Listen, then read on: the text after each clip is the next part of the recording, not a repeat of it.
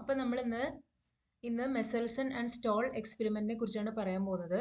മെസൽസൺ and stall ഈ രണ്ട് സയന്റിസ്റ്റുകൾ ചെയ്ത ഒരു എക്സ്പെരിമെന്റിനെ കുറിച്ച്.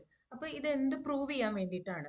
ഇത് DNA റെപ്ലിക്കേഷന്റെ മെത്തേഡ് സെമി കൺസർവേറ്റീവ് ആണ് എന്ന് പ്രൂവ് ചെയ്യാൻ വേണ്ടിയിട്ട് ചെയ്തിട്ടുള്ള ഒരു എക്സ്പെരിമെന്റ് ആണ് മെസൽസൺ ആൻഡ് സ്റ്റോൾ എക്സ്പെരിമെന്റ്. അപ്പോൾ അതിനു മുമ്പ് നമ്മൾ അറിയേണ്ട ഒരു കാര്യം, എന്താണ് DNA റെപ്ലിക്കേഷൻ? അതായത് എപ്പോഴും സെൽ ഡിവിഷന് തൊട്ടു മുമ്പായിട്ട് നമ്മുടെ ജനറ്റിക് മെറ്റീരിയൽ അല്ലെങ്കിൽ DNA അതിൻ്റെ ഒരു എക്സ്ട്രാ കോപ്പി ഉണ്ടാക്കും. എന്നാൽ മാത്രമേ സെല്ല് ഡിവൈഡ് ചെയ്യുന്ന സമയത്ത് ഡോട്ടർ സെൽസിന് ഈ DNA ഈക്വൽ ആയിട്ട് ഡിവൈഡ് ചെയ്യാൻ പറ്റുള്ളൂ. കാരണം നമുക്കറിയാലോ, മൈറ്റോസിസിലും ആയാലും മിയോസിസിലായാലും DNA രണ്ട് ഡോട്ടർ സെൽസിന് ക്രോമസോംസ് അതേ നമ്പറിൽ തന്നെ ഡിസ്ട്രിബ്യൂട്ട് ചെയ്യുന്ന ഒരു മെക്കാനിസം ഉണ്ട് അല്ലേ? അപ്പൊ അങ്ങനെ ചെയ്യണമെന്നുണ്ടെങ്കിൽ ഈ DNA ഒരു കോപ്പി എക്സ്ട്രാ ഉണ്ടാക്കി വെക്കണം. അപ്പൊ നമ്മുടെ ജനറ്റിക് മെറ്റീരിയൽ ആയ DNA ഒരു എക്സ്ട്രാ കോപ്പി ഉണ്ടാവുന്ന പ്രോസസ്സിന്റെ പേരാണ് DNA റെപ്ലിക്കേഷൻ. അപ്പൊ റെപ്ലിക്കേഷൻ പ്രോസസ്സ് കഴിയുമ്പോൾ രണ്ട് DNA മോളിക്യൂൾസ് ഉണ്ടാകും. ഓക്കെ, അപ്പൊ ഈ രണ്ട് മോളിക്യൂൾസും they will be identical to each other. അതായത് ഒരു പാരന്റ് DNA ഉണ്ടായിരിക്കും, ഒരു ഡോട്ടർ DNA ഉണ്ടായിരിക്കും. അപ്പൊ രണ്ട് കോപ്പീസ് നമുക്ക് കിട്ടും. They will be identical to each other. എന്നിട്ടാണ് സെൽ ഡിവിഷന്റെ സമയത്ത് ഇതിനെ ഈക്വൽ ആയിട്ട് രണ്ട് സെല്ലുകളിലേക്കും ഡിവൈഡ് ചെയ്യുന്നത്. ഇനി ഈ മോഡ് ഓഫ് റെപ്ലിക്കേഷൻ എങ്ങനെയാണ്? നമ്മുടെ DNA replication semi conservative replication ആണ്. What do you mean by semi conservative replication? ശരിക്കും പറഞ്ഞാൽ റെപ്ലിക്കേഷൻ 3 തരത്തിലാണ് പ്രപ്പോസ് ചെയ്തിരുന്നത് മുമ്പ്. ഈ റെപ്ലിക്കേഷന്റെ പ്രോസസ്സ് എങ്ങനെയാണെന്ന് കൃത്യമായിട്ട് അറിയാതിരുന്ന സമയത്ത് 3 തരത്തിലായിരിക്കാം, ഇതിൽ ഏതെങ്കിലും 3 തരത്തിൽ ഒന്നിലായിരിക്കാം റെപ്ലിക്കേഷൻ നടന്നത് എന്നാണ് മുമ്പ് അസ്യൂം ചെയ്തിരുന്നത്. എന്തൊക്കെയാണ് ആ 3 ടൈപ്പ് ഓഫ് റെപ്ലിക്കേഷൻ? ഒന്നിന്റെ പേര് കൺസർവേറ്റീവ് റെപ്ലിക്കേഷൻ, രണ്ടിന്റെ പേര് സെമി കൺസർവേറ്റീവ് റെപ്ലിക്കേഷൻ, മൂന്നിന്റെ പേര് ഡിസ്പേഴ്സീവ് replication. So we will see ഇതൊക്കെ എന്താണെന്നുള്ളത് നമുക്ക് നോക്കാം. ഓക്കെ, സോ കൺസർവേറ്റീവ് റെപ്ലിക്കേഷൻ എന്ന് പറഞ്ഞു കഴിഞ്ഞാൽ, അപ്പൊ ആദ്യം തന്നെ കൺസർവേറ്റീവ് റെപ്ലിക്കേഷൻ. ഇതിൽ മൂന്നിലും നമുക്ക് കാണാം ഇത് പാരന്റ് DNA ആണ്. റെപ്ലിക്കേഷൻ കഴിഞ്ഞു കഴിഞ്ഞാൽ ഒരു കോപ്പിയും കൂടി ഉണ്ടാവും ആണല്ലോ. That is what is മെന്റ് by replication or copying. Conservative replication എന്ന് പറഞ്ഞാൽ, അതായത് ഒരു DNA നമുക്കറിയാം ഡബിൾ സ്റ്റാൻഡേർഡ് ആണ്. DNA molecule is double standard. അപ്പൊ കൺസർവേറ്റീവ് റെപ്ലിക്കേഷൻ എന്ന് പറഞ്ഞു കഴിഞ്ഞാൽ എന്താണ്? നമുക്ക് നോക്കിയാൽ കാണാം, ഇത് പാരന്റ് DNA. കൺസർവേറ്റീവ് റെപ്ലിക്കേഷനിൽ ഈ രണ്ട് സ്ട്രാൻഡുകളും പാരന്റിൽ തന്നെ റീറ്റെയിൻ ആവും. എന്നിട്ട് ഇവരുടെ കോപ്പി ആയിട്ട് രണ്ട് പുതിയ കോംപ്ലിമെന്ററി സ്ട്രാൻഡ്സ് ഓഫ് DNA ഉണ്ടാവും. അത് രണ്ടും കൂടി ഡോട്ടർ DNA ആവുന്നതാണ് കൺസർവേറ്റീവ് റെപ്ലിക്കേഷൻ പറയുന്നത്. അപ്പൊ നമുക്ക് ഒന്നുകൂടെ പറയാം. കൺസർവേറ്റീവ് റെപ്ലിക്കേഷൻ എന്ന് പറഞ്ഞാല് റെപ്ലിക്കേഷൻ തുടങ്ങുന്ന സമയത്ത് രണ്ട് പാരന്റ് സ്ട്രാൻഡുകളും അല്ലെങ്കിൽ ഒറിജിനൽ സ്ട്രാൻഡ് രണ്ടും സെപ്പറേറ്റ് ആകും. എന്നിട്ട് അവ ടെംപ്ലേറ്റ് പോലെ ആക്ട് ചെയ്യും. എന്നിട്ട് ആ ടെംപ്ലേറ്റുകൾക്ക് കോംപ്ലിമെന്ററി ആയിട്ട് പുതിയ ന്യൂ സ്ട്രാൻഡുകൾ ഉണ്ടാകും. എന്നിട്ട് ഈ പുതിയ രണ്ട് സ്ട്രാൻഡുകളും കൂടെ ഒരുമിച്ച് ജോയിൻ ചെയ്തിട്ട് പുതിയ ഡബിൾ സ്റ്റാൻഡേർഡ് DNA മോളിക്യൂൾ ഉണ്ടാകും. അതിനെയാണ് നമ്മൾ കൺസർവേറ്റീവ് റെപ്ലിക്കേഷൻ എന്ന് പറയുന്നത്. കണ്ടോ? അപ്പൊ എന്ത് പറ്റും? ഡോട്ടർ മോളിക്യൂൾസിൽ ഒരെണ്ണത്തില് രണ്ട് പാരന്റൽ സ്ട്രാൻഡ് തന്നെയായിരിക്കും, മറ്റതില് രണ്ടും പുതിയ സ്ട്രാൻഡ് ആയിരിക്കും. Okay, that is what is meant by conservative replication. So in conservative replication, when two DNA molecules after replication, when two daughter DNA molecules are formed, one molecule will be having the original parental strands and the other molecule will be having the new daughter strands. രണ്ട് സ്ട്രാൻഡും പുതിയതായിരിക്കും. മനസ്സിലായോ? ഇനി അടുത്തത് semi conservative mechanism. Semi conservative mechanism എന്ന് പറഞ്ഞാൽ നമുക്ക് ഇവിടെ കാണാം, semi conservative മെക്കാനിസത്തിൽ replication തുടങ്ങുന്നതിന് മുമ്പ് ഈ രണ്ട് സ്ട്രാൻഡുകളും തമ്മിൽ സെപ്പറേറ്റ് ആകും. എന്നാൽ മാത്രമാണല്ലോ ഇവർ ടെംപ്ലേറ്റ് ആയിട്ട് ആക്ട് ചെയ്യുള്ളൂ. എന്നിട്ട് അതിന് കോംപ്ലിമെന്ററി ആയിട്ടാണല്ലോ പുതിയ DNA മോളിക്യൂൾ ഉണ്ടാവുന്നത്. അപ്പോ ടെംപ്ലേറ്റുകളായിട്ട് ആക്ട് ചെയ്യും. എന്നിട്ട് ഓരോ ടെംപ്ലേറ്റിലും കോംപ്ലിമെന്ററി ആയിട്ട് പുതിയ സ്ട്രാൻഡ് ഉണ്ടാവും. കണ്ടോ? ഈ ലൈറ്റ് നീലയായിട്ട് കാണുന്നത് പുതിയ സ്ട്രാൻഡ് ആണ്. അപ്പൊ ഫലത്തിൽ റെപ്ലിക്കേഷൻ കഴിഞ്ഞാൽ നമുക്ക് എന്താ കാണാൻ പറ്റുക? അതായത് നമുക്ക് രണ്ട് ഡോട്ടർ DNA മോളിക്യൂൾസിനെ കിട്ടും. ഓരോ മോളിക്യൂളിലും ഒരു പാരന്റൽ സ്ട്രാൻഡും ഉണ്ടായിരിക്കും, ഒരു ന്യൂ സ്ട്രാൻഡും ഉണ്ടായിരിക്കും. That is what is മെന്റ് by semi conservative mechanism. അപ്പൊ സെമി കൺസർവേറ്റീവ് മെക്കാനിസം എന്താ പറയുന്നത്?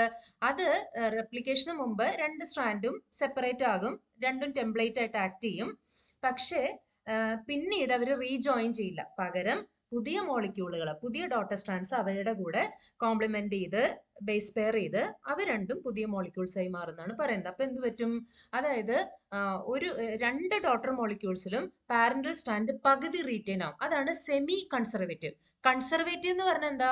ഒരു ഡോട്ടർ മോളിക്യൂളിൽ തന്നെ രണ്ട് സ്ട്രാൻഡും റീറ്റെയിൻ ആവുന്നതാണ് കൺസർവേറ്റീവ്. സെമി കൺസർവേറ്റീവ് എന്ന് പറഞ്ഞാൽ ഓരോ ഡോട്ടർ മോളിക്യൂളിലും പകുതി പാരന്റൽ സ്ട്രാൻഡെങ്കിലും റീറ്റെയിൻ ആവുന്നതാണ് സെമി കൺസർവേറ്റീവ് റെപ്ലിക്കേഷൻ.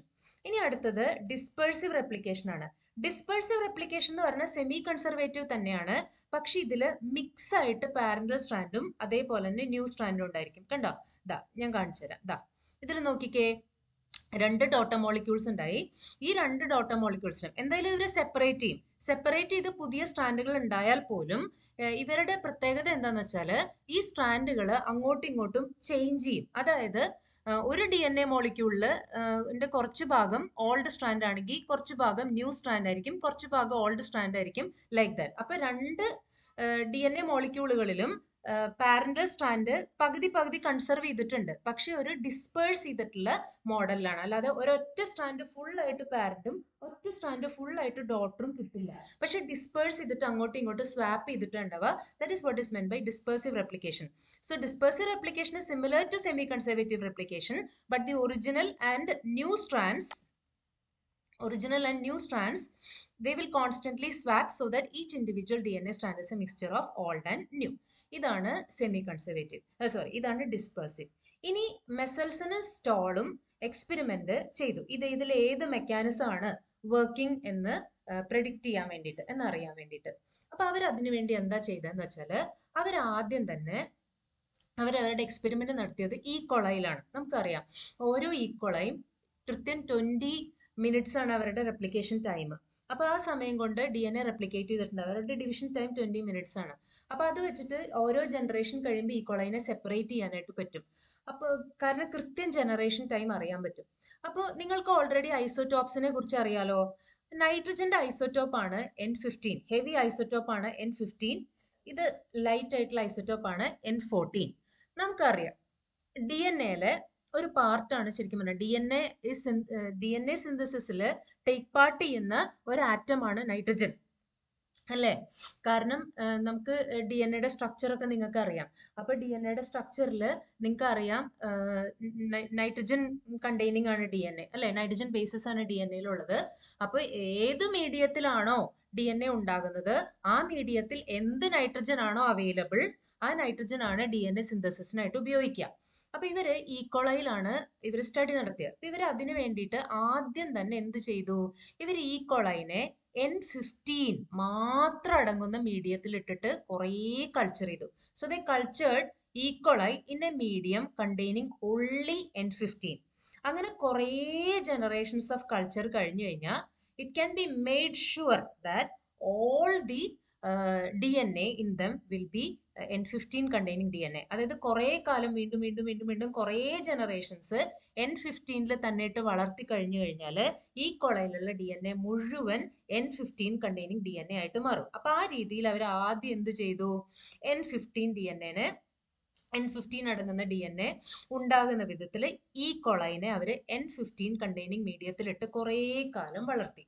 അപ്പോ അവർക്ക് എങ്ങനെയുള്ള ഡി എൻ എ ആയിരിക്കും? അവരുടെ ഡി എൻ എ മുഴുവൻ N15 അടങ്ങുന്ന ഡി എൻ എ ആയിരിക്കും. ഓക്കെ, അത് കഴിഞ്ഞിട്ട് ഇവരെന്താ ചെയ്തതെന്ന് പറഞ്ഞാല് ഇവര് ഈ N15 മീഡിയത്തിൽ വളർത്തിയ ഈ കൊളൈനെ അവര് N14 മീഡിയത്തിലേക്ക് ട്രാൻസ്ഫർ ചെയ്തു. ദേ ട്രാൻസ്ഫേർഡ് ദി ഈ കൊളൈ ടു N14 മീഡിയം. എന്നിട്ട് അതിനെ ഒരു റൗണ്ട് റെപ്ലിക്കേഷൻ നടത്താനായിട്ട് അനുവദിച്ചു. അപ്പൊ പുതിയ മീഡിയത്തിൽ N14 ആ മീഡിയത്തിൽ ഇനി ഡി എൻ എ ഉണ്ടാകുകയാണെങ്കിൽ N14 അടങ്ങുന്ന ഡി എൻ എ മാത്രമേ ഉണ്ടാവുള്ളൂ. കാരണം ആ മീഡിയത്തിൽ N14 മാത്രമേ ഉള്ളൂ. മനസ്സിലായോ? ആദ്യം അവരെ വളർത്തിയത് N15 മീഡിയത്തിലാണ്, അതുകൊണ്ട് അവരുടെ ഡി എൻ എ മുഴുവൻ N15 ആയിരിക്കും. എന്നാൽ ഇവരെ ഇതെല്ലാം കഴിഞ്ഞ് നേരെ N14 മീഡിയത്തിലേക്ക് ട്രാൻസ്ഫർ ചെയ്തു. ആ മീഡിയത്തിൽ ഇരുന്ന് ഡി എൻ എ റെപ്ലിക്കേറ്റ് ചെയ്യുമ്പോൾ ആ ഡി എൻ എ മുഴുവൻ N14 ഡി എൻ എ ആയിരിക്കും അതിനു വേണ്ടിയിട്ട്. ഓക്കെ, എന്നിട്ട് ഇവരെന്താ ചെയ്തത്? ഇവര് ഈ ഈക്കോളൈയുടെ ഡി എൻ എനെ സെപ്പറേറ്റ് ചെയ്തു. ദേ separated the E. coli D N A. Okay, അവർ ആ ഈക്കോളയിൽ നിന്നും ഡി എൻ എ എക്സ്ട്രാക്ട് ചെയ്തു. എന്നിട്ട് ഈ ഡി എൻ എനെ ഇവര് ഒരു സെപ്പറേഷൻ മെത്തേഡിന് വിധേയമാക്കി. ആ സെപ്പറേഷൻ മെത്തേഡിന്റെ പേരാണ് ഡെൻസിറ്റി ഗ്രേഡിയന്റ് സെൻട്രിഫ്യൂഗേഷൻ. ഓൾറെഡി നിങ്ങൾക്ക് സെൻട്രിഫ്യൂഗേഷനെ കുറിച്ച് അറിയാം. അതിൽ തന്നെ വളരെ സെൻസിറ്റീവ് ആയിട്ടുള്ള N14 അടങ്ങുന്ന DNA-നെയും N15 അടങ്ങുന്ന DNA-നെയും തമ്മിൽ വേർതിരിക്കാൻ കഴിയുന്ന അത്ര റെസൊല്യൂഷൻ ഉള്ള ഒരു മെത്തേഡാണ് ഡെൻസിറ്റി ഗ്രേഡിയന്റ് സെൻട്രിഫ്യൂഗേഷൻ. അപ്പൊ അത്തരത്തിൽ ഡെൻസിറ്റി ഗ്രേഡിയന്റ് സെൻട്രിഫ്യൂഗേഷൻ അവർ വിധേയമാക്കിയിട്ട് നോക്കുമ്പോൾ അവർ കാണുന്നത് എന്താന്ന് വെച്ചാല്, അപ്പൊ ആദ്യം N15 അടങ്ങുന്ന മീഡിയത്തിൽ വളർത്തിയ ഈക്കോളൈ ഉണ്ടല്ലോ, അതായത് ഇവർ എക്സ്പെരിമെന്റിന് ഉപയോഗിച്ച ഈക്കോളൈ, അവരതിനെ N15 തന്നെയാണോ എന്ന് ഉറപ്പ് വരുത്താൻ വേണ്ടി അവർ ആദ്യം അതിൽ നിന്ന് DNA കളക്ട് ചെയ്തിട്ട് ഒന്ന് സെൻട്രിഫ്യൂജ് ചെയ്ത് നോക്കിയപ്പോൾ അവർക്ക് ഒരു ബാൻഡ് കിട്ടി. ആ ബാൻഡ് എന്തിനെ കറസ്പോണ്ട് ചെയ്യുന്നതാണ്? ഹെവി N15 ഐസോടോപ്പ് അടങ്ങുന്ന DNA-ക്ക് കറസ്പോണ്ടിങ് ആയിട്ടുള്ള ഒരു ബാൻഡാണ്. കാരണം ഈ ബാൻഡുകളൊക്കെ ഡെൻസിറ്റി ബേസ് ചെയ്തിട്ട് ഉണ്ടാവണേ. N15 അടങ്ങുന്ന DNA ആണെങ്കിൽ ഹെവി ആയിരിക്കും, N14 അടങ്ങുന്ന DNA ആണെങ്കിൽ ലൈറ്റ് ആയിരിക്കും. ഓക്കെ, അപ്പൊ ഇവർക്ക് കിട്ടിയത് ഹെവി DNA വരുന്ന ബാൻഡാണ്. അതാണ് താഴേക്ക് കാണുന്നത്. ഹെവി ആവുമ്പോൾ താഴേക്കായിട്ടാണ് ബാൻഡ് ഫോം ചെയ്യുക. So they got A heavy band and they made sure that all the DNA is containing heavy isotope. അതിനുശേഷമാണ് അവർ എന്ത് ചെയ്തത്? N14 മീഡിയത്തിലേക്ക് ട്രാൻസ്ഫർ ചെയ്ത് ട്രാൻസ്ഫർ ചെയ്തിട്ട് അതിനെ റെപ്ലിക്കേറ്റ് ചെയ്യാൻ അനുവദിച്ചു. ആ റെപ്ലിക്കേഷൻ ടൈം കഴിഞ്ഞു കഴിഞ്ഞപ്പോൾ ആ ഈക്കോളൈനെ എടുത്തിട്ട് അവരുടെ DNA എടുത്ത് എക്സ്ട്രാക്ട് ചെയ്തിട്ട് അവര് സെൻട്രിഫ്യൂഗ് ചെയ്ത് നോക്കിയപ്പോൾ അവർ കണ്ടത് എന്താന്ന് വെച്ചാല് ഒരേ ഒരു ബാൻഡേ ഉള്ളൂ. ആ ബാൻഡ് ആണെങ്കിലോ ഈ ഹെവി ബാൻഡിന്റെ ഡെൻസിറ്റി അല്ല, എന്നാൽ ലൈറ്റിന്റെയും ഡെൻസിറ്റി അല്ല. അതായത് N15ന്റെയും ഡെൻസിറ്റി അല്ല, N14ന്റെയും ഡെൻസിറ്റി അല്ല. പകരം ഒരു ഇന്റർമീഡിയറ്റ് ഡെൻസിറ്റിയിൽ വരുന്ന ബാൻഡാണ് അവർക്ക് കിട്ടിയത്. അതായത് നമുക്ക് തിരിച്ച് കൺസർവേറ്റീവിലേക്ക് സെമി കൺസർവേറ്റീവിലേക്കും പോകാം. അതായത് നിങ്ങളൊന്ന് ആലോചിച്ച് നോക്കിയേ, കൺസർവേറ്റീവ് റെപ്ലിക്കേഷൻ ആയിരുന്നുവെങ്കിൽ ഇത് N15 DNA-യും ഇത് N14 DNA-യും ആയതിന് രണ്ടും രണ്ട് ബാൻഡുകൾ തന്നേനെ അല്ലേ? അതായത് എല്ലാ N15 മോളിക്യൂളുകളും ഒരു ബാൻഡ് ഫോം ചെയ്തേനെ, എല്ലാ N14 മോളിക്യൂളുകളും ഒരു ബാൻഡ് ഫോം ചെയ്തേനെ. പകരം അവർക്ക് കിട്ടിയത് എന്താ? ഇന്റർമീഡിയറ്റ് ഡെൻസിറ്റി ഉള്ള ബാൻഡാണ്. അതായത് ഇതും ആകാം എന്ന് പറഞ്ഞാൽ മിക്സ് ഉള്ളത്, N14ഉം 15ഉം അടങ്ങിയത് എന്ന് സൂചിപ്പിക്കുന്ന തരത്തില് ഇവർക്ക് എന്താ കിട്ടിയേ? ഇന്റർമീഡിയറ്റ് ഡെൻസിറ്റി ഉള്ള ഒരു ബാൻഡാണ് കിട്ടിയത്. Did you understand? അപ്പൊ അതിൽ നിന്ന് ഒരു കാര്യം അവർ മനസ്സിലാക്കി, റെപ്ലിക്കേഷൻ ഒരിക്കലും കൺസർവേറ്റീവ് അല്ല. ഇനി സെമി കൺസർവേറ്റീവ് ആണോ ഡിസ്പേഴ്സീവ് ആണോ എന്നാണ് അറിയേണ്ടത്. അപ്പൊ റെപ്ലിക്കേഷൻ കൺസർവേറ്റീവ് അല്ല എന്ന് അവരെങ്ങനെയാ മനസ്സിലാക്കിയത്? അതായത് ആദ്യം തന്നെ N15 മീഡിയത്തിൽ ഈക്കോളൈനെ വളർത്തി, എന്നിട്ട് അവർ മേക്ക് ഷുവർ ചെയ്തു അതിലുള്ള DNA മുഴുവൻ N15 കൊണ്ടാണെന്ന് അവർ മേക്ക് ഷുവർ ചെയ്യാൻ വേണ്ടിയിട്ട് ഡെൻസിറ്റി ഗ്രേഡിയന്റ് സെൻട്രിഫ്യൂഗേഷൻ ചെയ്തു. അപ്പൊ ഹെവി DNA-യുടെ ബാൻഡിന് അല്ലെങ്കിൽ N15 DNA അടങ്ങുന്ന ബാൻഡിന് കറസ്പോണ്ടിങ് ആയിട്ടുള്ള ഒരു ബാൻഡ് അവർക്ക് കിട്ടി. അതിനുശേഷം ആ ബാക്ടീരിയനെ അവര് N14 മീഡിയത്തിലേക്ക് ട്രാൻസ്ഫർ ചെയ്തു. എന്നിട്ട് ഒരു റൗണ്ട് റെപ്ലിക്കേഷൻ നടത്താൻ അനുവദിച്ചു. ആ ഒരു റൗണ്ട് റെപ്ലിക്കേഷൻ കഴിഞ്ഞപ്പോൾ ഈക്കോളൈ സെൽസിനെ കളക്ട് ചെയ്ത് അവയുടെ DNA എക്സ്ട്രാക്ട് ചെയ്തിട്ട് ഒരു പ്രാവശ്യം കൂടി സെൻട്രിഫ്യൂഗേഷന് വിധേയമാക്കിയപ്പോൾ അവർക്ക് കിട്ടിയത് ഒറ്റ ബാൻഡാണ്. അതിന് ഇന്റർമീഡിയറ്റ് ഡെൻസിറ്റി ബാൻഡാണ്. അതിന്റെ അർത്ഥം കൺസർവേറ്റീവ് ആയിരുന്നുവെങ്കിൽ രണ്ട് ബാൻഡായിരുന്നു കിട്ടേണ്ടത്, N15ഉം N14ഉം. പകരം അവർക്ക് ഇന്റർമീഡിയറ്റ് ഡെൻസിറ്റി ഉള്ള ബാൻഡാണ് കിട്ടിയത്. അപ്പൊ അതിൽ നിന്ന് ഒരു കാര്യം അവർ മനസ്സിലാക്കി, ഇതല്ല, അതായത് ഈ കൺസർവേറ്റീവ് മെത്തേഡ് അല്ല നടക്കുന്നത്, സെമി കൺസർവേറ്റീവ് അല്ലെങ്കിൽ ഡിസ്പേഴ്സീവ് ആണ്. ഇനി അതെങ്ങനെ തെളിയിക്കും? അതിനു വേണ്ടിയിട്ട് അവര് വീണ്ടും എഗെയിൻ ഇതിനെ തന്നെ N14 മീഡിയത്തിൽ റെപ്ലിക്കേറ്റ് ചെയ്യാനായിട്ട് അനുവദിച്ചു. N14 മീഡിയത്തിൽ റെപ്ലിക്കേറ്റ് ചെയ്യാൻ അനുവദിച്ചു. എന്നിട്ട് അവരെന്ത് ചെയ്തു? ആ N14 മീഡിയത്തിൽ ഒരു റൗണ്ട് റെപ്ലിക്കേഷൻ കഴിഞ്ഞതിന് ശേഷം ഒന്നും കൂടി സെൻട്രിഫ്യൂഗേഷൻ ചെയ്തു നോക്കി. അപ്പൊ അവർക്ക് രണ്ട് ബാൻഡാണ് കിട്ടിയത്. ഒന്ന് ലൈറ്റ് ഡെൻസിറ്റി N14ന്റെ ലൈറ്റ് ഡെൻസിറ്റി ബാൻഡും ഒന്ന് ഇന്റർമീഡിയറ്റ് ഡെൻസിറ്റി ബാൻഡും. അപ്പൊ എന്താണ് ഇവിടെ സംഭവിച്ചത്? അതറിയണമെങ്കിൽ നമ്മൾ ഈ ഡയഗ്രത്തിലേക്ക് പോകണം. ഇവിടെ ബ്ലൂയിൽ ഇൻഡിക്കേറ്റ് ചെയ്തിരിക്കുന്നത് N15 അടങ്ങുന്ന DNA ആണ്.